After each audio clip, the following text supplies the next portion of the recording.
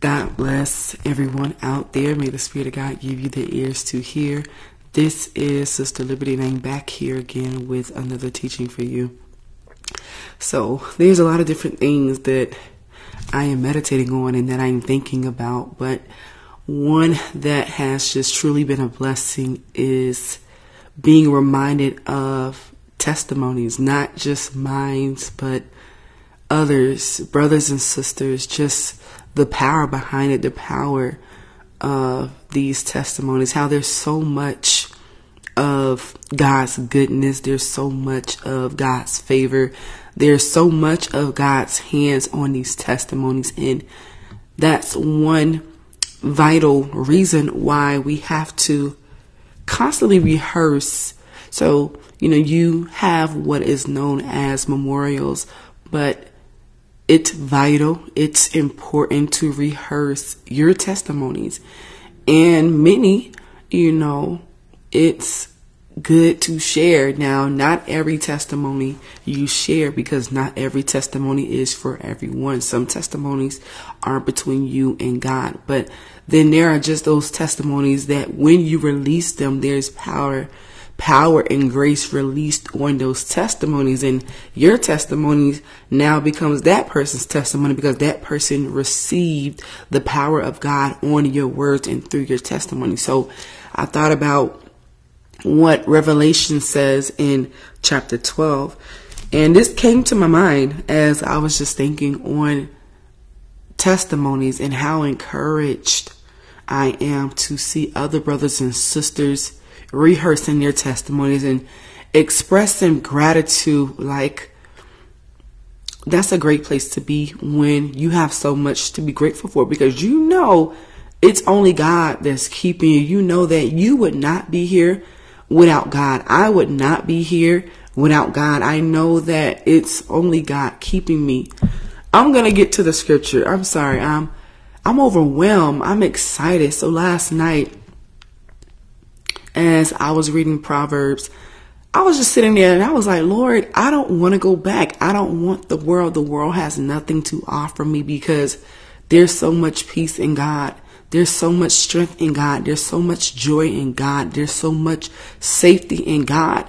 And remembering what things was like in the world, it keeps me from going back. We return back to the world. We go back to our vomit when we forget what things were like. When we forget how hard things were in the world, then we forget. So I was just thinking last night of how much peace I have in God and how I'm happy and how I don't miss those days of drama. I don't miss those days of paranoia, feeling as though something or someone is out to get me. I feel fully content in God, and so I'm grateful for that. And I'm also grateful for the testimonies, because I know had it not been for God, I don't know where I would be right now. I don't want to know, but I know if it was not for God saving me right now, I would be either 6 feet under, or I would be a broken person, a dead person, walking the planet, walking the world, doing what everyone else is doing. And so I really like this scripture in Revelation 12. Verse 11, it says, and they overcame him. And when it says them, it's talking about the sons of God. It's talking about the believers. It says, and they overcame him. Who is him? Him is the enemy, the serpent, the beast, by the blood of the Lamb. So not only do we overcome by our testimony, but Jesus' testimony that was written out in blood, his blood. There's power in his blood to save. That's why his blood was sufficient enough to forgive men of their sins. His blood was sufficient. It was good enough. It was more than enough. The word of God says that it pleased the Father to bruise his son, his only son. So we're overcoming by the blood of the Lamb. His blood, not our blood, his blood. There's power in it. There's grace in it. There's hope in it. His blood, there's so much strength in it. That's why we're going to be able to overcome, as long as we remember that it was through God. And it says, and by the word of their testimony. The word of their testimony is a constant rehearsal of what God has done, remembering what God has done. And this scripture made so much more sense to me after I read Acts a couple times, and you read Paul's life earlier on in his first encounter with God on his way to Damascus to persecute some Christians, to kill some Christians, to capture some Christians. And on his way back, he meets the Lord. The Lord appears through a light, and he begins to speak to Paul. And he began, or I think at that time he was called Saul. So he begins to speak to Saul, and he asks him a question. He asks him, why do you persecute me? Why do you kick against the prick? And then he tells Saul what he's going to do and what he's going to suffer for his namesake. And so Saul, who eventually became Paul, he shared this testimony whenever he would go before King Agrippa or other great men. He would always rehearse that testimony of, I used to kill Christians. I used to be a Pharisee. I used to do these things. But then Jesus met me on the way. He would constantly bring that up. And you can tell that was something Paul did within himself, that he was always reminded of what God did for him and how God saved him. God did not have to reveal himself to Paul in that way. God could have left Paul the way that he was, thinking that what he was doing, all that zeal he had for the Lord, he could have left him believing that this was the way, that what he was doing was right. But God interrupted the process. God will do things like that. God will interrupt a person's life. And I love when he does it at such an early age. Now, Paul wasn't, young, but there are many of us who I know the Lord, he got us when we were young. Now, most of you may not like that. You may think that a young person should not commit their lives to the Lord because they have their whole lives ahead of them. I've heard that so many times. You're too young. You should go out and live your life. You should go out and experiment. You should go out and explore. You should go out and have a life. Don't commit. Don't get into that so soon. Don't get into that so early. That's a big commitment. But the Word of God says that it is better to serve your Creator in your youth, because over time, especially when you're in the world, over time we learn to build up walls of resentment, of bitterness, of stubbornness, because you've experienced so much of the world that you feel as though, you've done it all, you've seen it all, no one can tell you. And at that point, when you should commit to God, when you should come to God, it's a lot harder because you have all of these wounds from the world. You have all of this trauma. You have all of these bad experiences. Your mind is warped. Your mind has been so conditioned because you believe that it's better to live your life first and then come to God last. Most people never make it to that point. Most people never get to a place where they've lived their life, because the world beats you up. Sin beats you up. Sin destroys you. The devil destroys you. He comes to steal, to kill, and to destroy.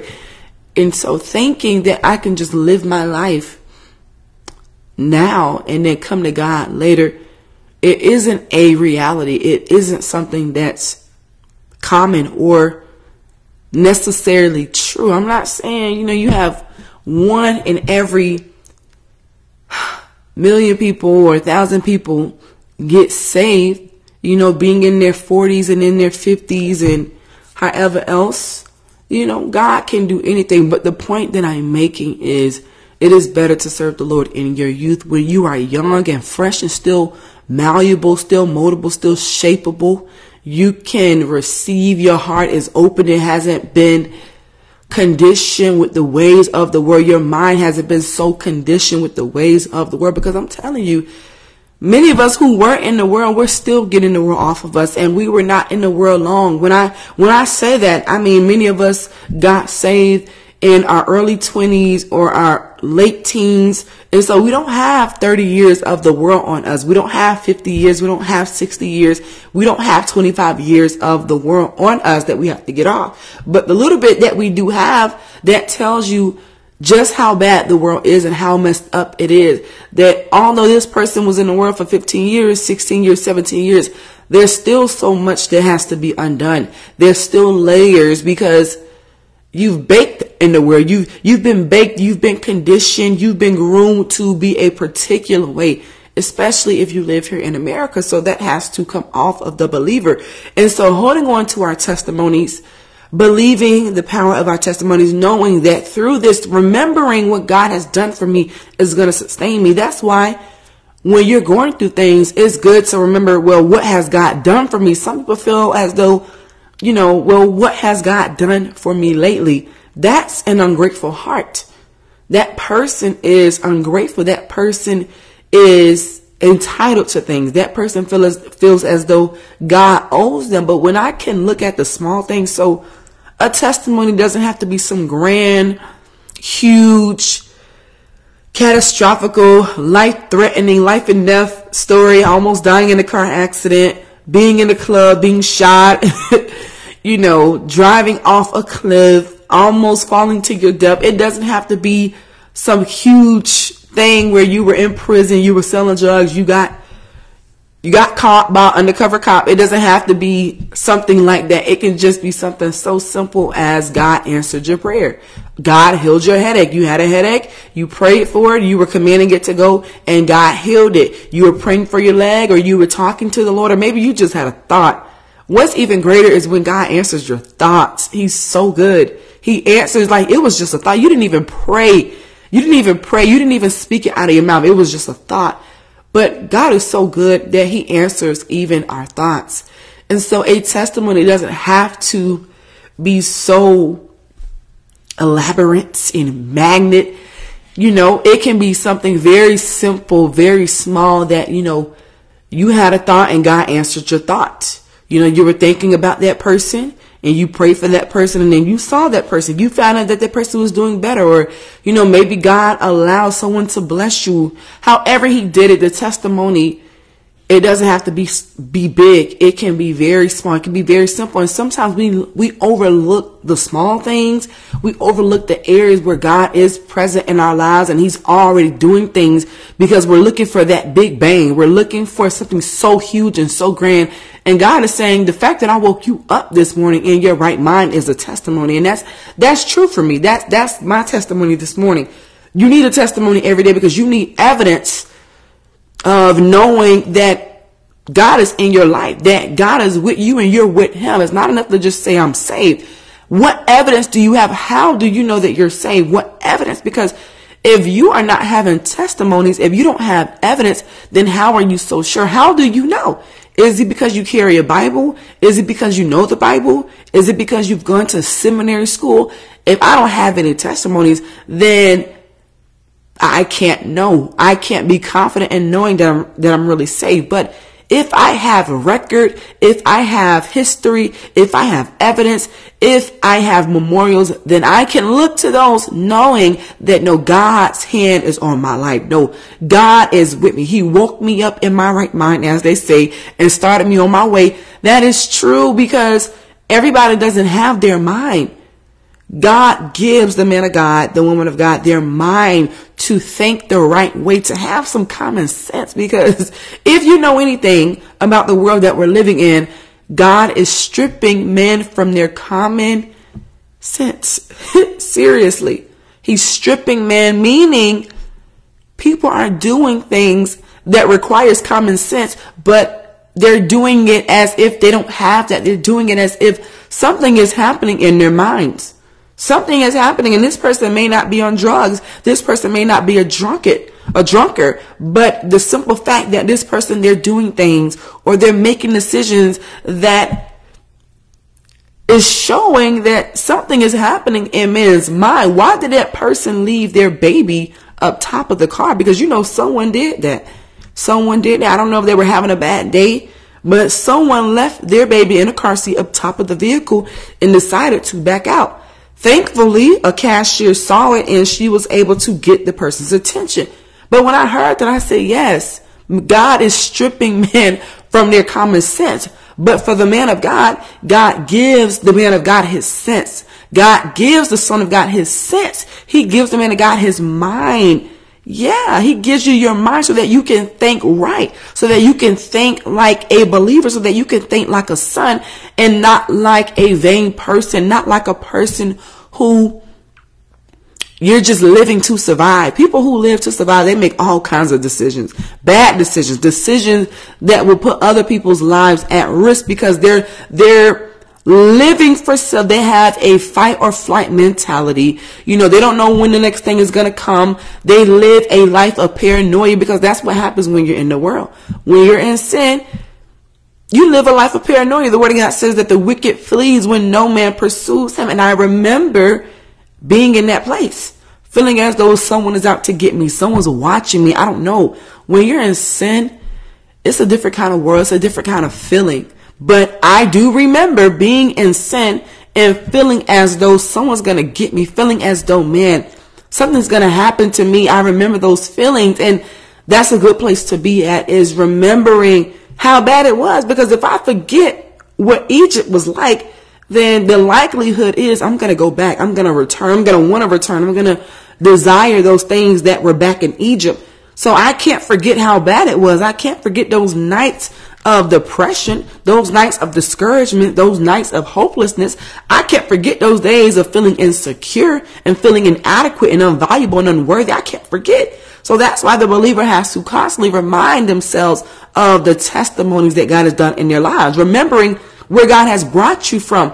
You know, that's going to keep you at a place of gratitude and not ungratefulness, not feeling as though, well, what has God done for me lately? When I know that, no, it's only God that is keeping me, it's only God that is ordering my steps, then I'm going to always remain at a place of thankfulness and gratitude, remembering that, no, he changed my identity because I know who I was. I know who I used to be. I know the things that I used to do. Some of you know who I used to be and the things that I used to do. And seeing the transformation, that is evidence. So the transformation on a man of God's life, and this was not my original teaching today, but I got so excited, the power of testimony. So transformation in a person's life. So you know that this person used to be this way. Man, I used to kick it with that person. Man, I used to fornicate with that person. Man, me and that person used to go clubbing together, or we used to go and hit what they call licks together. And now you see that this person, they don't curse anymore. They don't dress the same anymore. They don't talk the same. They don't look the same. That is evidence. A person who has been transformed, that is evidence of the power of God, and that God does change. God does transform. That's a testimony in itself, knowing who this person was, knowing that this person was just as worse as you. Man, this person was the one who made all the first move. That person was the life of the party. And now they're saved.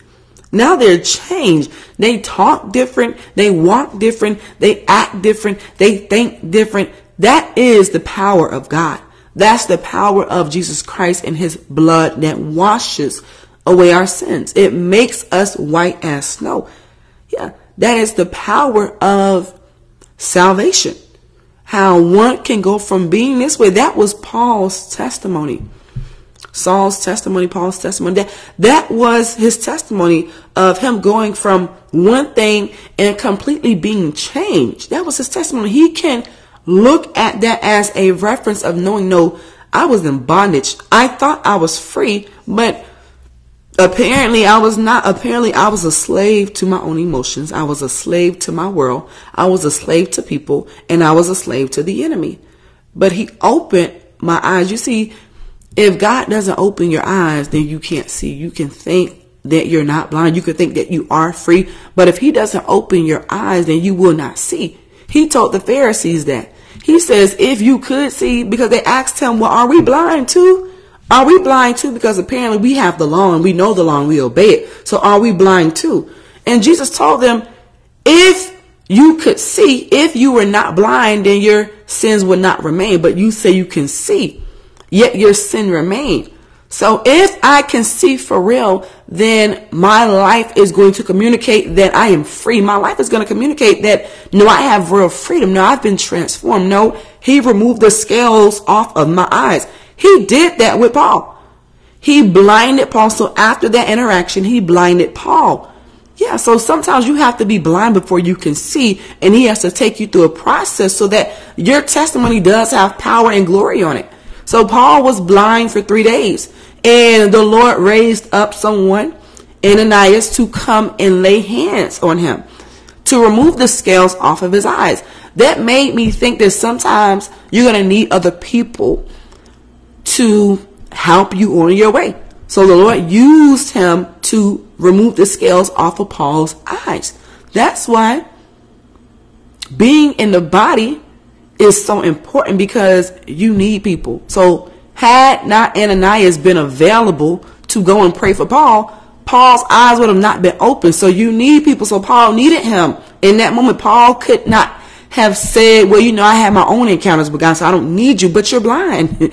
You need people. So those that are in the body, we need each other. We need people. Although you have your testimonies, you need the testimonies of others. You need the participation of others to help steer you on your way. So when Ananias came and he laid hands on Paul, the word of God says that the scales fell off of his eyes. Okay, so now he's been transformed. Now he was blind, or he once was blind, but now he can see, and he can see more clearly. Yeah, he has godly vision now. He had a worldly vision because he had a worldly perspective. But since encountering God and God changing his life in a moment, you have to understand that Paul was changed in a moment. That's how God works. God can change a person in a moment. That's why I don't understand when people who have been in the faith for so long can say, well, God is still working on me. But if you are available, if you are open and willing, God can break those things off of you in a moment. But most of the time, if people can be honest, they like certain things that they shouldn't like. They're holding on to things that they shouldn't be holding on to. They still have a part of them that is still attached to the world and that likes the world.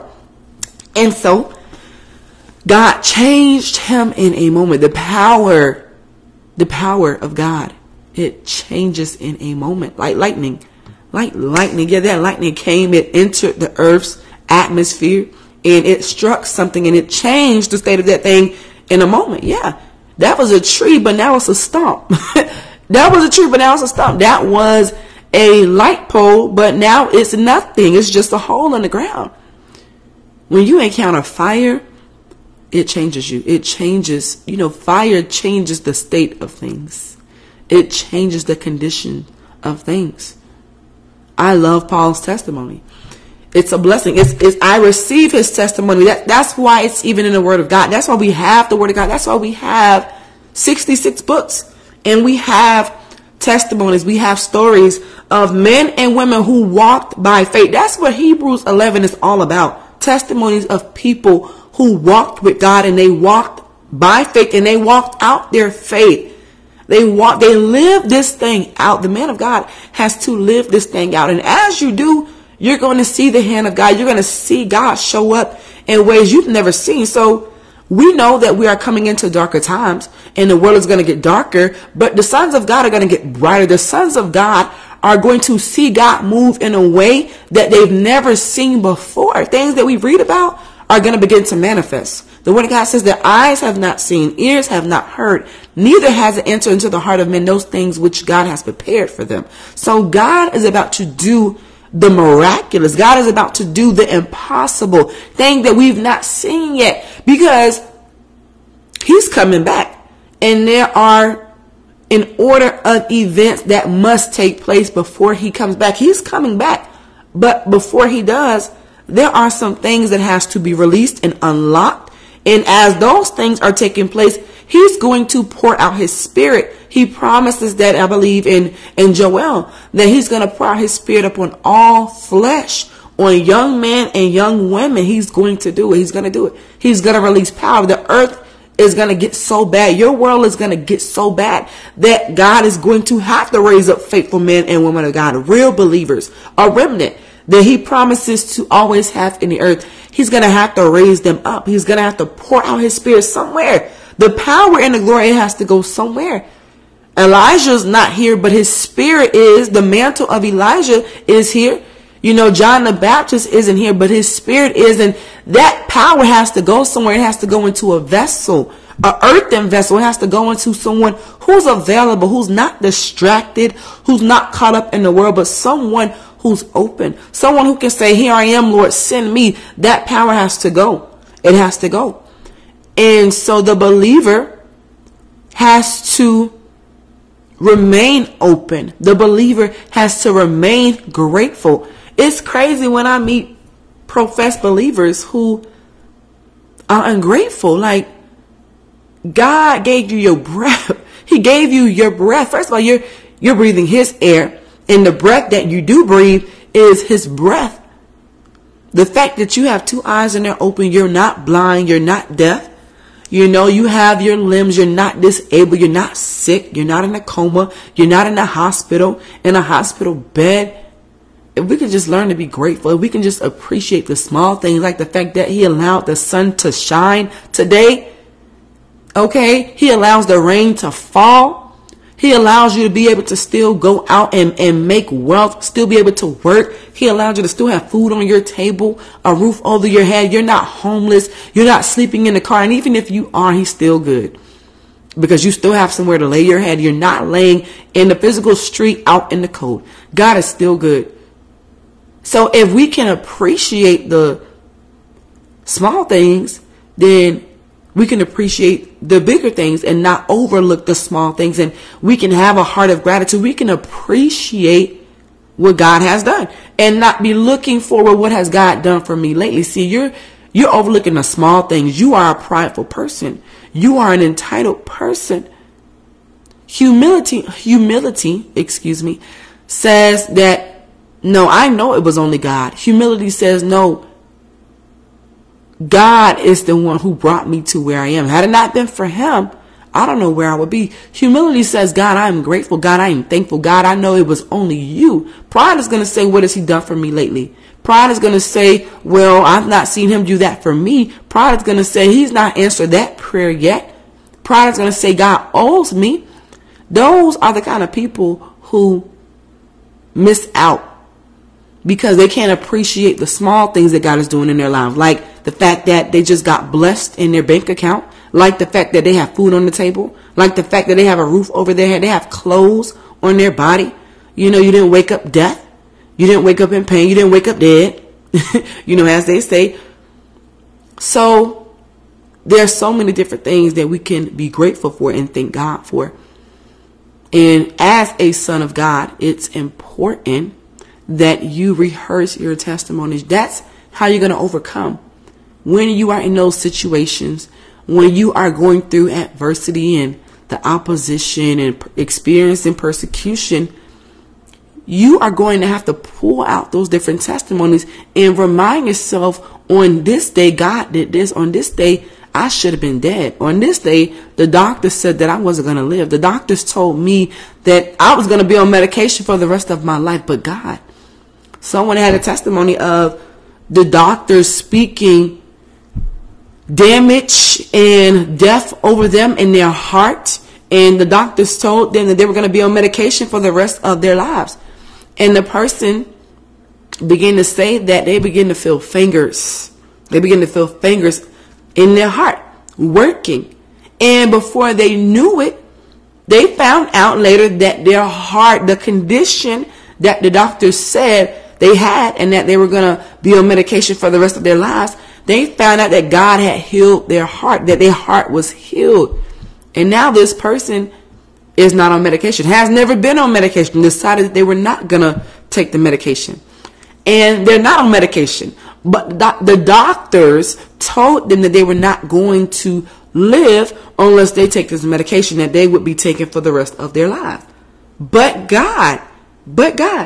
So this person decided that they were going to trust God and believe God, and God healed their heart. Not just physically, but spiritually. You know, when God does things for us in our lives, things are not just happening physically, but also spiritually. So Paul, him being blind and the scales being removed off of his eyes, that wasn't just physical, that was spiritual. So he was blinded to so many different things that he thought he could see. But when God removed the scales, he could see so much clear. So when God takes away the scales, he takes away the scabs on our eyes. I forget what Revelation calls it, but I think eye salve or something. I think it's eye salve. I think that's what it is. When he takes that away, you can see so much more clear. There are so many things that I either used to watch or I used to know, or music that I would listen to. And every now and then, if I come across it, let's say I'm in a grocery store and I hear that song playing, or I see that TV show being advertised and I'm familiar with it because I used to watch it.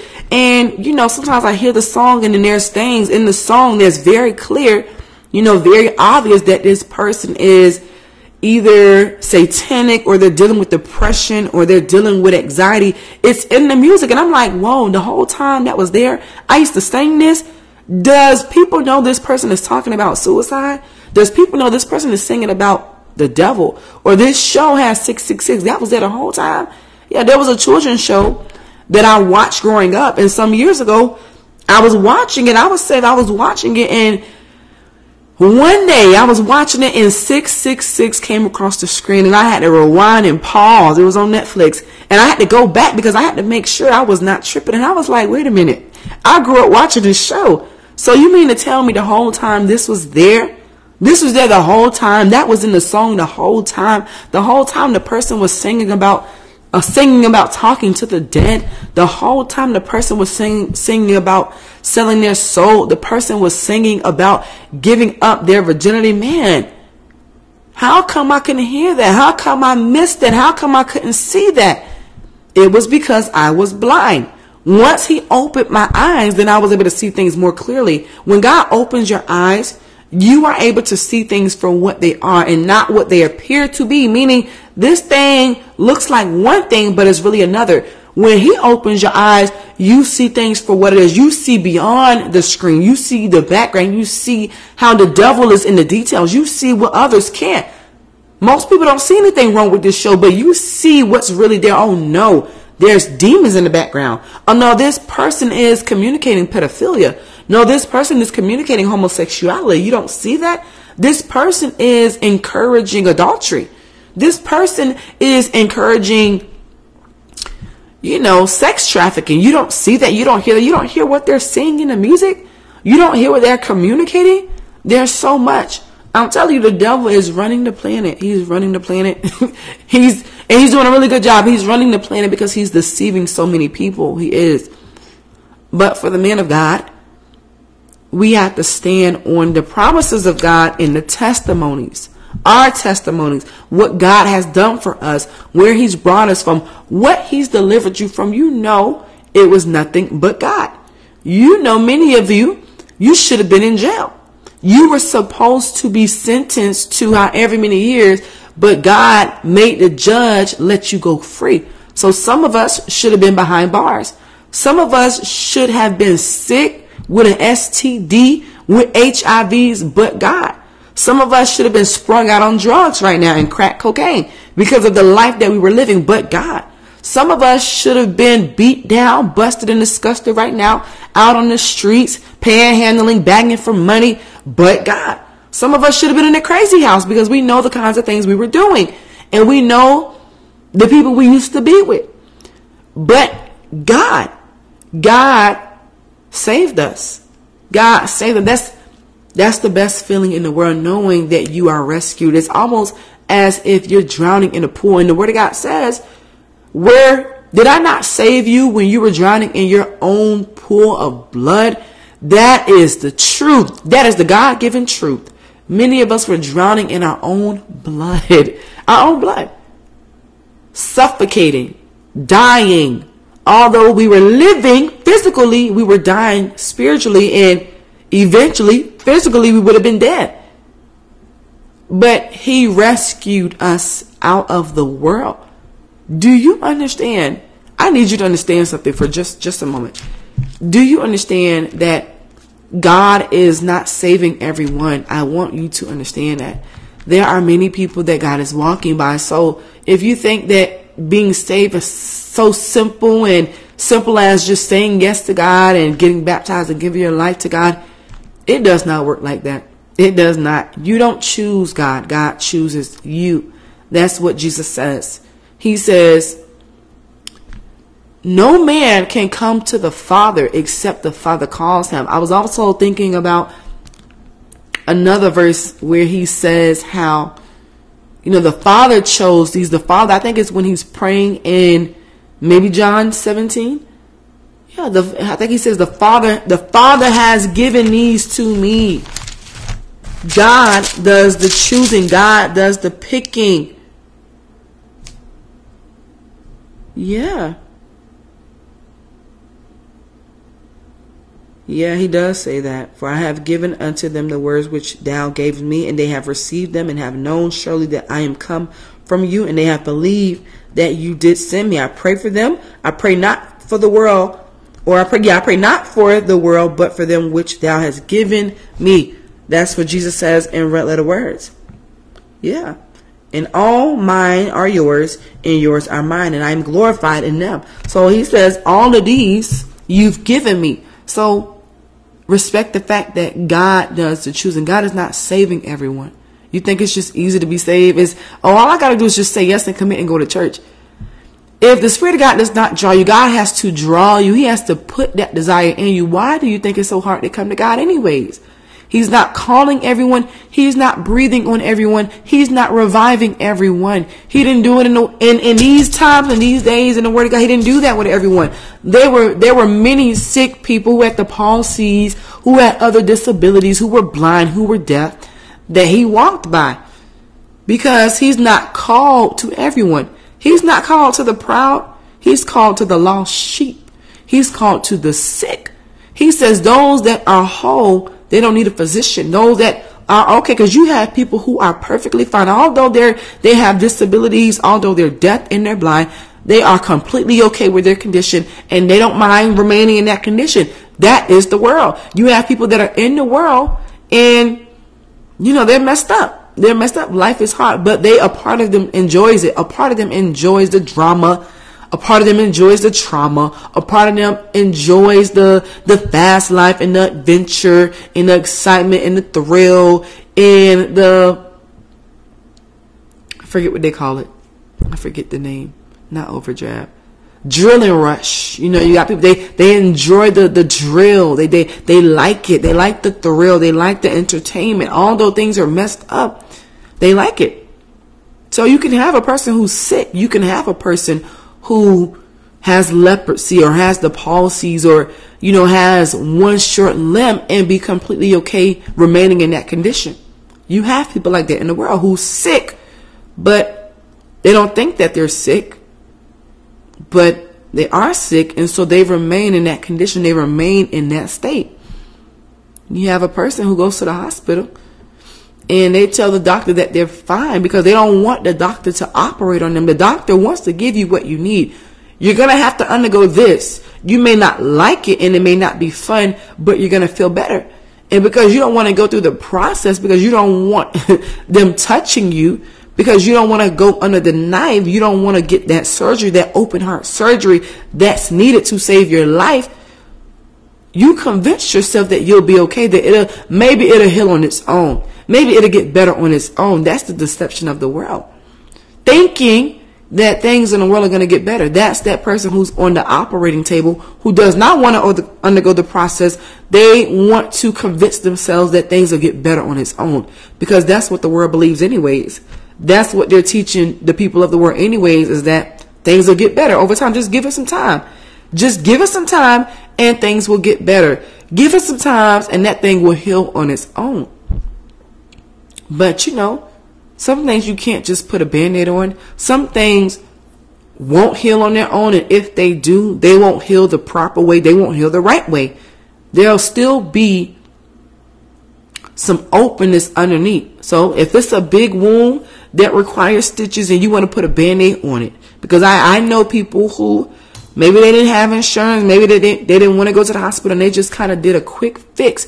And, now there's still pain underneath there. Although the top layer, it looks healed, and a part of it is healed, there's still pain underneath, meaning there's still a whole open wound underneath that scar.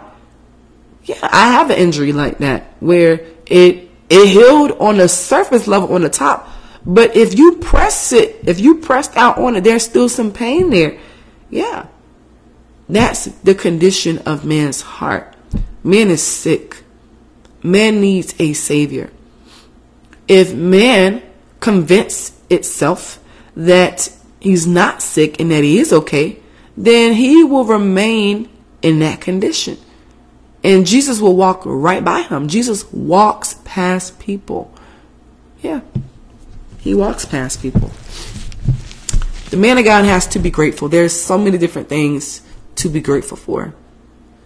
I have to be grateful for what God has done in my life. The power of God is real, and he does transform. He does renew a person's mind. He does give a person their mind back. He does breathe on a person, and he does renew them. He makes them whole. He makes them strong. He gives them a reason to live. Many of us tried to commit suicide at different points of our lives, but now that we have life, we have a reason to live. And it's a beautiful thing to know that you are in the Lord, because everyone can't say that. Everyone can't wake up and say, wow, I'm in the Lord, man, I'm saved. Most of you don't know who I used to be and what I used to be. And listen, I'm glad for your sake. The fact that God saved me, I'm glad for your sake, because I know what I was and who I used to be and what I used to do. So I can't imagine being in sin for 31 years. My God, Jesus.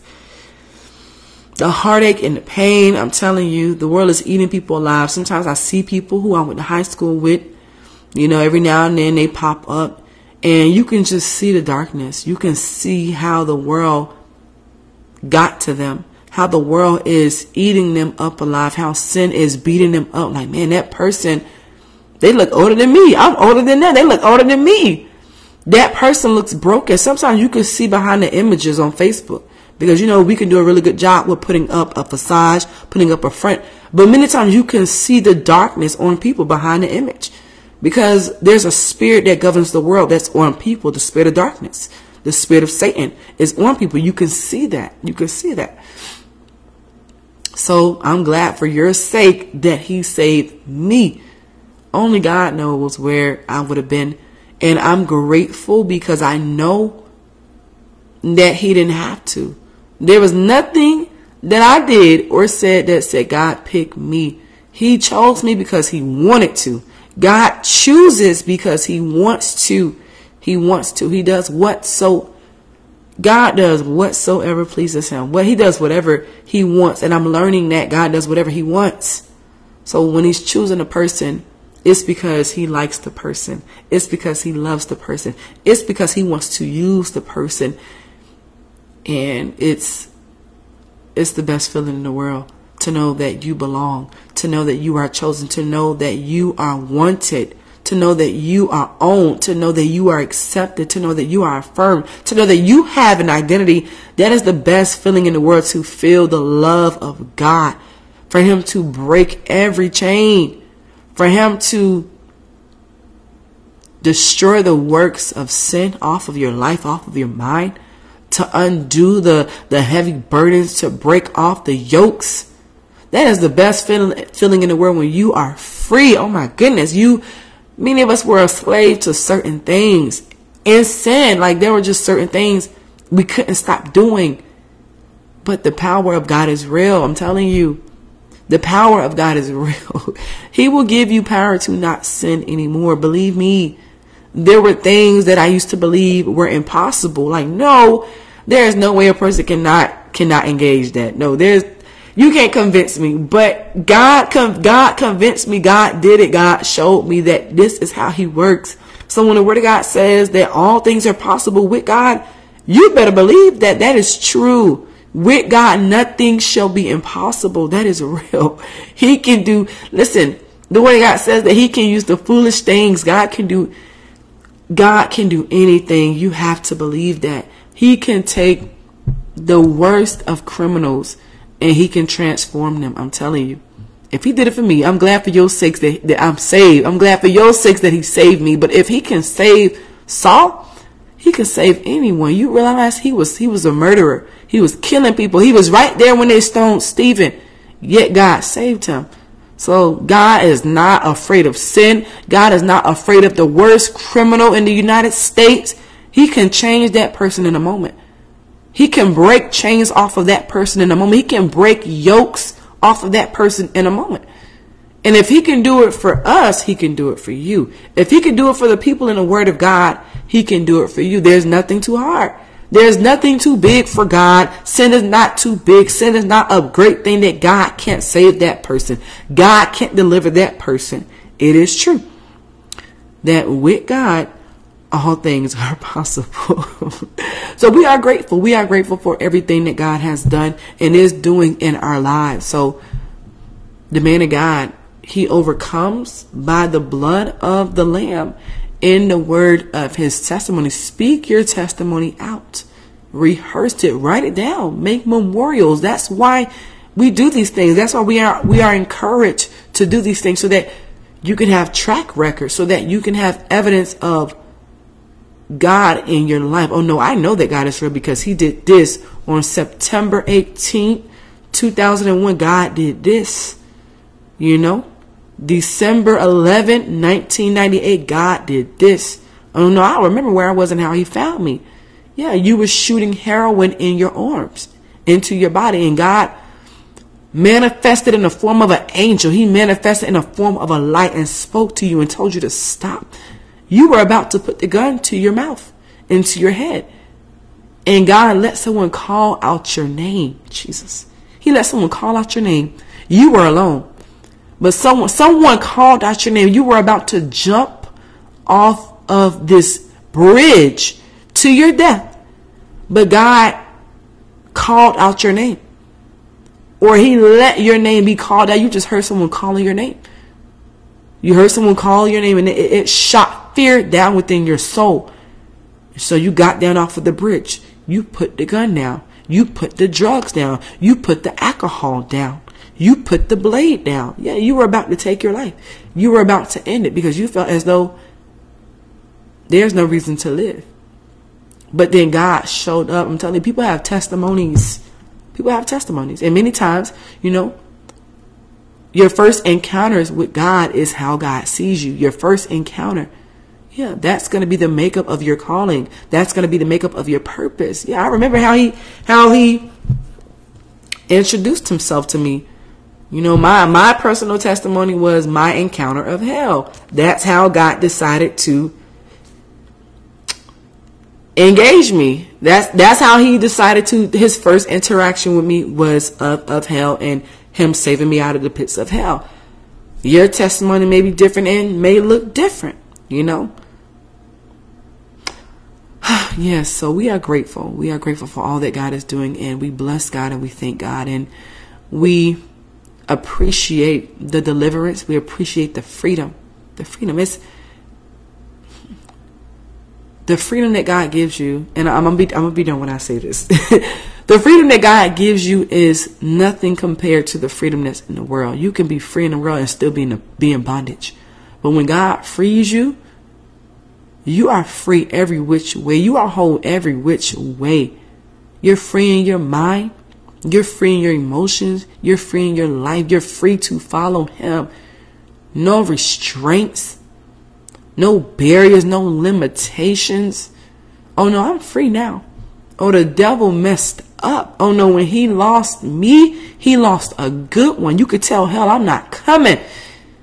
I am what Jesus took from Satan, and I'll always be that. Yeah. So this is our lives. We rehearse our testimonies. We speak. It says they spoke, or they, how did it say it? And overcome by I think it says their words, your words. A person can't have words if they're not speaking. That would mean I would have to speak out my testimony. Yeah, that's how I overcome, remembering what God has done for me. There's power in that.